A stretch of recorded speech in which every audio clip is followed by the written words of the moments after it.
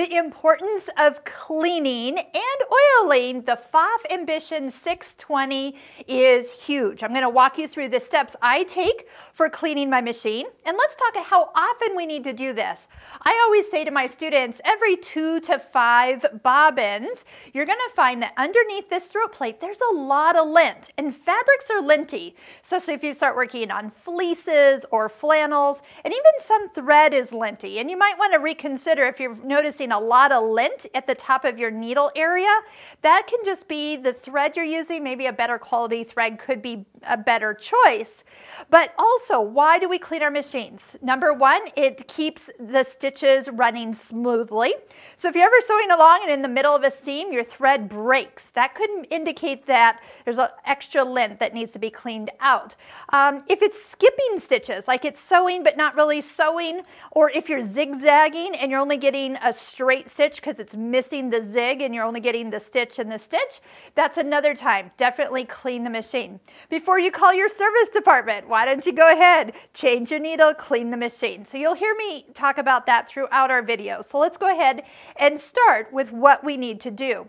First, I love to suggest that you take a pair of scissors and cut your thread at the spool. Then take the thread out the needle down here. That way, if you pull the opposite way, you're pulling all that extra lint we just talked about up and into those tension discs. And over time, that can build up a lot of extra unnecessary lint, and then that throws your machine off of just not being as smooth. Next, it's not a bad idea to go ahead and use your short screwdriver to take your needle out, or your longer one, whichever one is easier for you to handle. So loosen the needle, I take that out, and you're also going to notice I'm going to put this in absolutely last. After we reassemble, watch how I do that. This will be the last thing I put in. Take your presser foot off, take your bobbin out,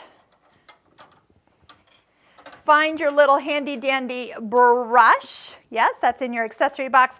A brush that is fluffy, a makeup brush, a Q-tip. All those things are helpful. The one thing you don't want to use is canned air. We're not going to want to blow anything into this machine.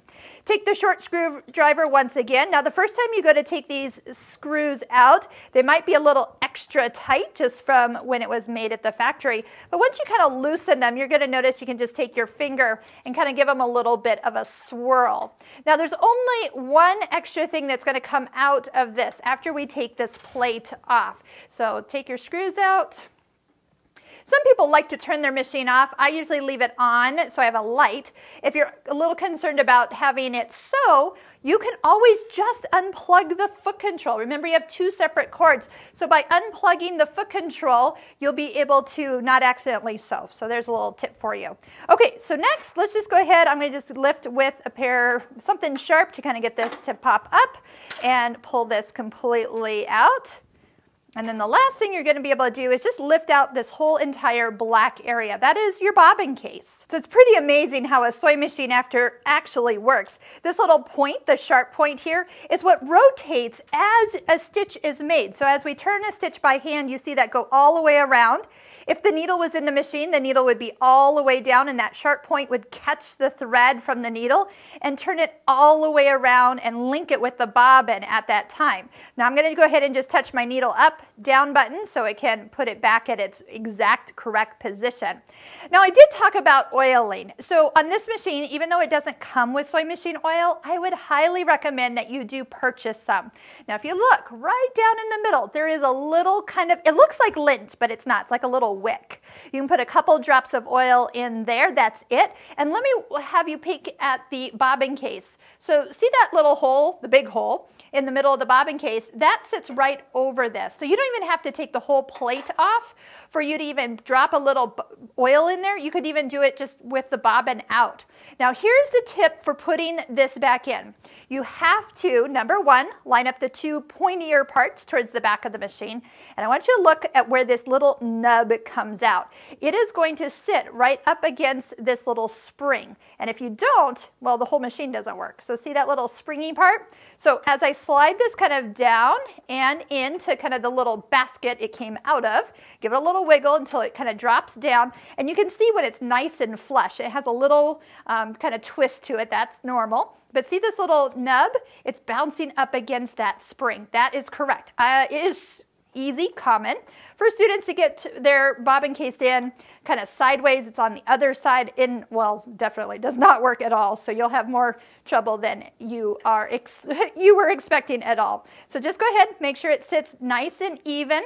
Check that little bump against the spring. And now we're going to just reassemble, do everything opposite. This part here is going to slip kind of down underneath the left side of this opening.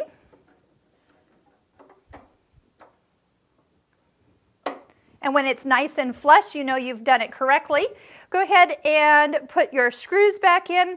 And you might just like slightly tighten them with the screwdriver. You don't have to get them like super tight, but just enough so they don't wiggle loose.